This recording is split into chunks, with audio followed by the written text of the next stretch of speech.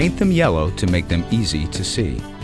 We outfit them with flashing lights and mechanical signs to draw attention to their movements. And we enact traffic laws making it illegal to pass them when stopped. Their cargo is our children, and safety is our primary concern.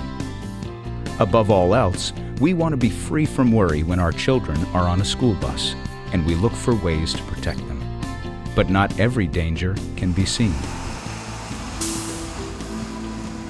Chemical toxins in the air children breathe, the surfaces they touch, and the food and water they eat and drink are affecting them in ways we are just now discovering.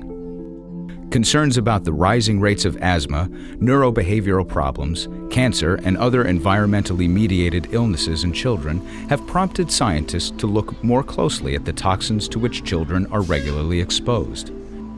And the exhaust from school buses and other vehicles is one of the primary targets of investigation. Well, it's interesting to think about what diesel exhaust actually is. It's a complex mixture of many, many chemicals, and it's also composed of soot, the black stuff that you see coming out of diesel exhaust pipes. So what you have is a mixture of particles that are coated with lots of different chemicals. Many of them are known to be carcinogens without question, and in fact, diesel exhaust is classified as a known cause of lung cancer in people. The pattern of exposures to diesel exhaust on school buses varies with engine age and condition, window configuration, temperature and humidity factors, as well as traffic conditions.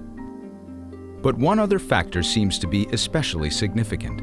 Idling school buses, lined up one behind the other as children load, can quickly fill with a mixture of chemicals including known human carcinogens, as well as chemicals that can exacerbate or even cause asthma. Most of the emphasis in research had been on treatment, and prevention had been neglected, partly because we didn't have very sharp tools to look at the interactions between air pollutants and allergen exposures and how the co-exposure to these pollutants might increase risk of allergic sensitization and eventually of asthma. Diesel exhaust in many asthmatics will be one of a number of things that will increase both the severity and the frequency of asthma attacks. And of course, if there's idling going on while they're loading, the entire area, that microenvironment around the school becomes contaminated with diesel exhaust that then lots of children are breathing, and which is infiltrating into the buses, and so they're riding home with it as well. Not 1 minute idling, not 5 minute idling, not 10-second idling, no idling. No idling is the only policy that as a superintendent that I can recommend, because no idling is the only policy that I know will protect the students to the best of my ability. We have to find every way that we can to not pollute the environment, and we have an obligation on a broad scope basis to use every precautionary measure that we can use that makes good sense for people. New technologies in fuel formulation and engine design will eventually help reduce the toxins in diesel exhaust, but change will take time and cost money. In the meantime, children will continue to be at risk. We accumulate the evidence and we look at that and we say, what pattern is beginning to emerge here? What picture is emerging here? And at some point we take that weight of evidence and we ask ourselves, is it sufficient to act? Are there alternative ways of accomplishing what we're trying to accomplish so that we get away from this thing of concern, whatever it happens to be in the environment? Is there an alternative?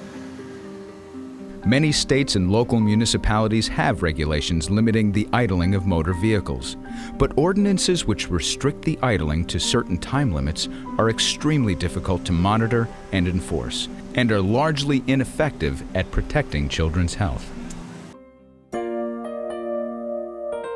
My sense is that we're living in a world that is essentially new and different than any world that humans have ever experienced before. So we need a new ethical framework for thinking about how we react to human activities in the world now, because the consequences are so profound, not only for the current generation, but for future generations. It seems to me that we have to, each of us, say, what are the things that we can do to help our students, help our community, and show that we're leaders. No idling has no cost and all positive results. So from my standpoint, it's a win-win for everybody, and it's something that school districts ought to be doing, and it was a privilege to be able to be the first one to do that.